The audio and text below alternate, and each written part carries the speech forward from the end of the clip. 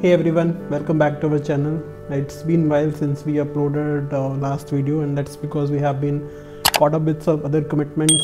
But guess what, we are back now and we're planning to post videos more regularly.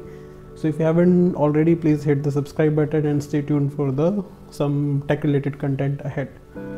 Alright, so today I want to share my experience with Samsung's OneUi. I've been using it for past few months, while Samsung is doing a fantastic job competing with the smartphone market, especially against giants like Apple. But there are a few areas where I feel they can improve. The chances of iPhone users switching to Samsung might be very less. Okay, so here are the few suggestions which I think they should build in Samsung's OneUi. I'm using, this is the Samsung S24 Plus, and this is an budget MI phone. Okay, alright, so I'll be comparing some of the features which are there in this budget MI phone and not there in the Samsung. Believe me, Samsung provides an excellent set of features, but I think they should be providing these features as well. Alright, so the first feature is just in simple app lock. I know that Samsung has given the secure lock, but secure lock is not a replacement for app lock. Okay, I don't want to install multiple copies. I don't want a separate partition of storage in my file system. I just need a simple app lock, okay, which is not there in Samsung OneUi. Okay, it's there on the MI phone. Alright, so if I show you, if we go to this security application here in MI, if I click here, let's say it says turn on, let's say I create this pattern L and then L again, next, not now. Okay, let's do it. Alright, so this here is the function as known as app lock. So let's say if I go here, if I enable this, it says me, I say cancel, and let's say I'm locking YouTube. Okay, and then I'll just lock my phone, and if I open YouTube, it says it is locked. So it's simple, there is no separate YouTube copy installed or something like that. So but this is not present in the Samsung. If the app is providing the app lock, then only you can use it, otherwise you cannot use it. And this app lock has one more functionality, right? If you go here, if I open this, it will allow you to hide the notification content as well. The second one, if I say what I need is the call blocking function. Okay, so what Samsung has is, right, let's say if I go to settings, all right, settings, and I have a block number. Okay, block numbers. So what I want is, let's say any call coming from this 114, right, it should be blocked, but this pattern does not work in Samsung. Okay, so they have the option of, let's say, block all spam calls or only high risk calls. So but this option will block your delivery related calls as well, which is not what we want, right? What I wanted is that feature that, let's say 1140, it should block all the calls, but it doesn't work. Block list, if you go here, block list, you have an option, let's say block numbers, add a prefix, right, where you can add something like this pattern, which is missing in the Samsung's OneUi.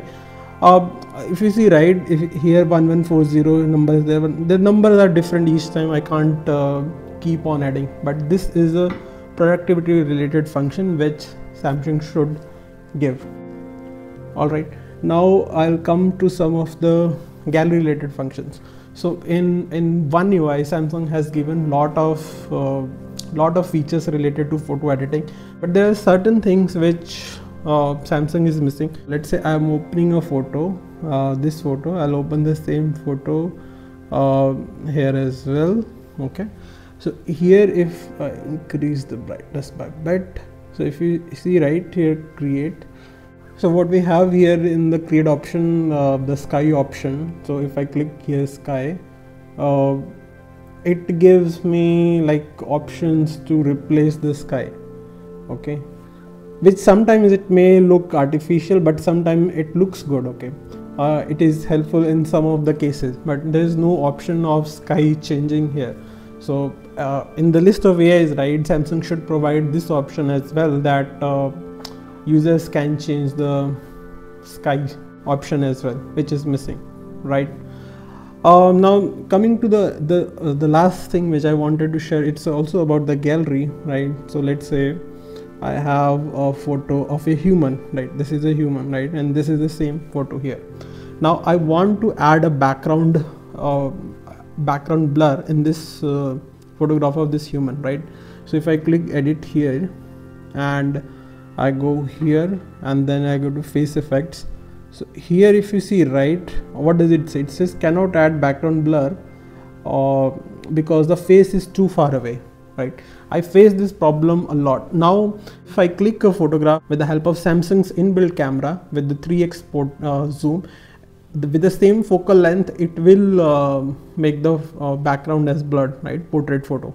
But when if I click it normally and I try to add this in the multiple occasions, it says the face is too far away. It wants the face to much closer. Okay. Now I get it, right? Why they might have done it, because they don't want to make it look artificial. But what I'm saying, that in the camera you are giving that option, just give the option in the gallery as well, right?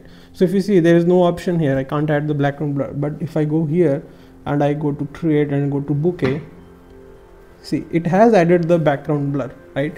And this looks good. Okay, it doesn't look that much artificial, but here I don't have the option itself. All right, so this also Samsung should look into that. All right, and the last one is, right, is about the updates, because flagship Samsung S24 Plus, and the beta of OneUi 7 based on Android 15 is out, but it's not, the stable update is still not rolled out. I believe they are waiting for the S25 series launch. But if you see, right, majority of the players like Oppo, MI, OnePlus, even nothing has released the stable version of Android 15. But Samsung is still lagging on that front too. So thank you all for watching this video. Stay tuned. Have a good day. Bye.